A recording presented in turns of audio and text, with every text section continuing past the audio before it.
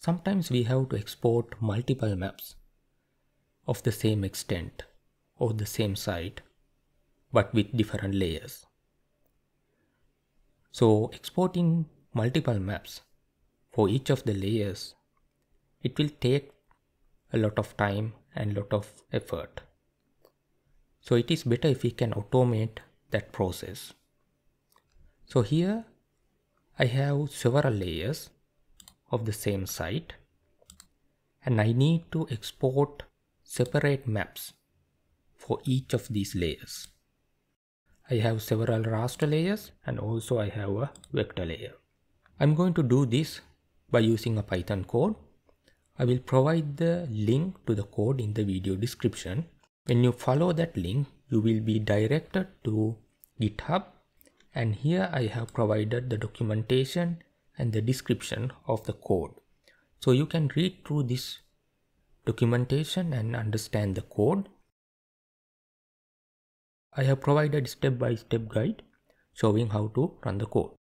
Here I have provided the link to the code, which I have also included here. So you can go to this link, and from here you can copy the code and come back to Arc and open a notebook. So to open a notebook, go into Insert, Notebook, and now paste the code into the cell. So before running the code, there are several things that I have to check. So I'll go into my layout. So this is the layout that I am planning to export, and I have to make sure all the layers. So here you can see I have arranged the layers within a group layer. So I have to make sure the group layer is toggled on, and because if the group layer is not toggled on, it won't appear on the layout. So I will toggle on the group layer, and I will toggle off all the layers that I am planning to export. And if there are any other layers in your map, make sure those layers are toggled off. But the layers that you need to see in all the maps, for example the base layer, I need the base layer to appear in all the maps, so I will keep it toggled on. Okay, now our map and the map layout is ready to be exported. So I will go into the notebook and run the code. So when I run the code, it prompts me to enter some details. So first it asks for the name of the map. So this is the map where all these layers are saved. So it is this map. So the name is map. And after entering, press enter.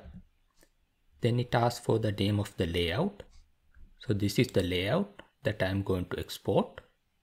So the name of the layout is site 1. And then press enter. Then I have to give a list of layer names separated by comma.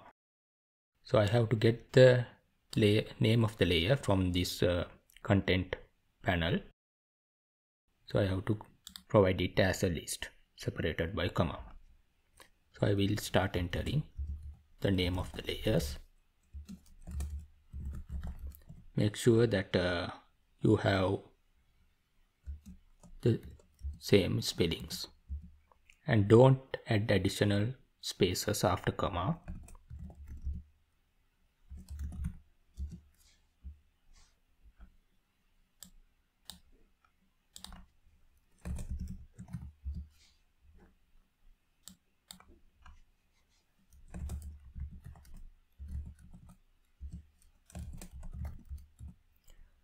So I have added the list of layers that I am planning to export.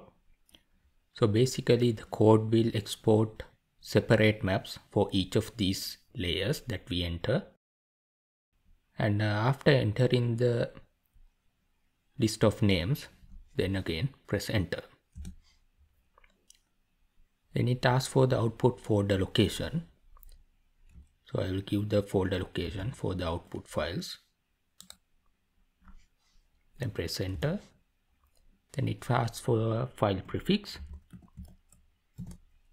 So this is the base name for all the exported maps. Then it asks whether I need to export the maps with the layer names. I say yes and press enter.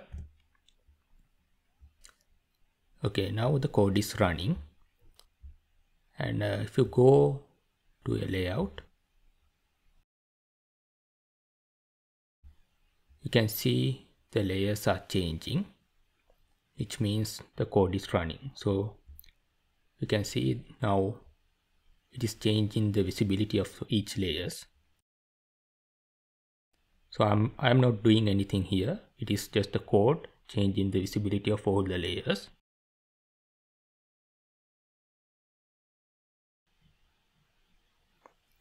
Okay, now the code has finished running. So you can see a message that output files are exported.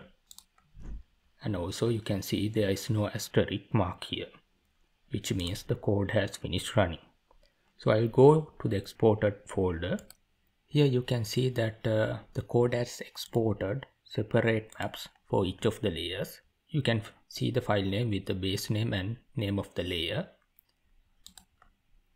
And if you go into these maps, you can see each of the layers. In each map, it has updated, it has changed the layer, and also it has updated the other legend elements.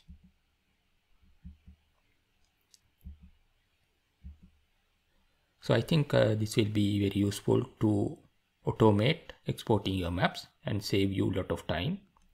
So see you again in another video.